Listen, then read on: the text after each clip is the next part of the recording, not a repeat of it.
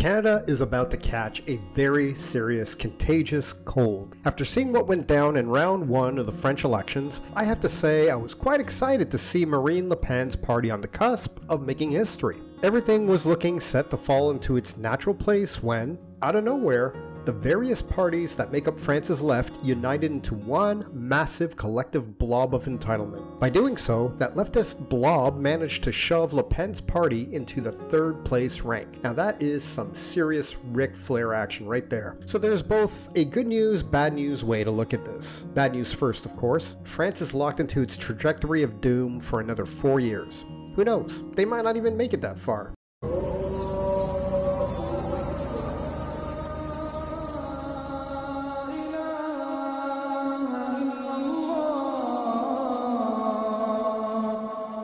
أشهد أن لا إله إلا الله أشهد أن The good news is that even with all those parties uniting to form a massive punch bowl of socialism, they still couldn't come close to forming a majority. In fact, Le Pen got a larger percentage of the vote than all the other parties. Alright, now let's bring this back over to Canada. The left here in the Great White North has just as much animosity for the right. I have been to question period a grand total of once in my life. And I was watching you and your colleagues and watching these monkeys on the other side. Can we influence them at all from opposition? Thankfully, we're nowhere close to having the problems France has, for the time being anyway. One of the only reasons for that is we only have one land bridge, and, thankfully, it's guarded by the United States. But what we lack in a land bridge, we make up for in spades with inept governments who can't understand the most basic laws of immigration policy. The BC government does say that their immigration rate has increased by about 84% over the past 2 years. Premier Eby saying they're welcoming about 10,000 new people to BC every 37 days.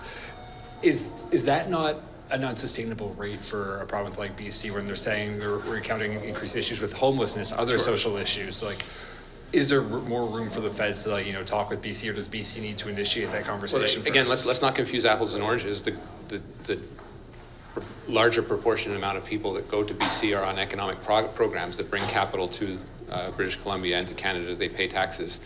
They are some of the reasons why the economy of BC is doing so well. Clearly, when there are asylum seekers that come with no money and need resources, both provinces and Canada need to step up. There's also stuff that is entirely within BC's jurisdiction when it comes to international students. They, alongside Ontario, have aggressively recruited international students abroad with some real distortions in the system that they themselves have acknowledged and are reining in. I've said it before, I'll say it again. Canada needs to put its big boy pants on, and that needed to start happening yesterday. We've cultivated such a soft society that no one has the chuts to stand up for anything anymore. And is it really any wonder why? I mean, for the love of Christ, even saying good morning is now being considered racist. The reason why I don't use the term good morning, did you know back in the slavery days, after the masters had beaten us, taken our children, raped us, hung us, burned us, and then left us in a dark shed overnight, they would literally open up the door and they would greet us by saying, "Did you have a good morning?" Meaning, did you cry all night over the things that we've done to your loved ones? So this is the reason why I took good morning out of my vocabulary, because truly, if you think about it, there is absolutely nothing good about mourning. Ashe, ashe.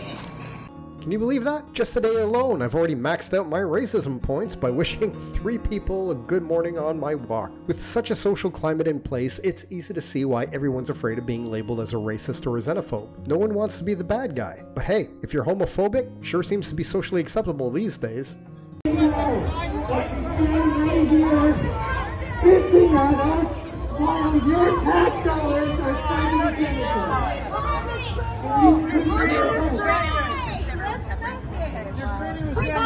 Getting to 100 people right here. Keep walking then. Spread the message. Continue moving. People, you're stopping to express yourself. Seriously, this is so fucking hateful. Keep walking.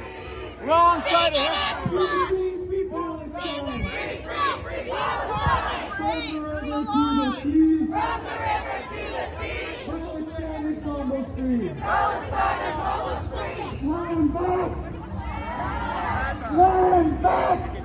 And if all that gay pride parade blocking gets you hungry, you can now fill up on halal chicken at KFC with no more pork products on the premises. That's right, baby. If you've got a beef with the gay community, just slap on a Free Palestine t-shirt and strap a bandana over your face, and you get an instant free pass. So speaking of KFC, you ain't gonna get any more of this. Never mind that Muslims make up less than 4.5% of Canada's population. All 40 million other Canadians will simply have to find a way to adapt. Which brings us to the big question. Is a Conservative government enough to keep things in check? Personally, I sometimes wonder if a Poilievre government will actually be satisfactorily more hardline than Trudeau's government. So how about you? How do you feel? Do you think Poilievre will do his best to keep immigration levels in check and impose stricter integration measures? Sound off in the comments. As always, thank you for watching, and please consider subscribing if you haven't done so already.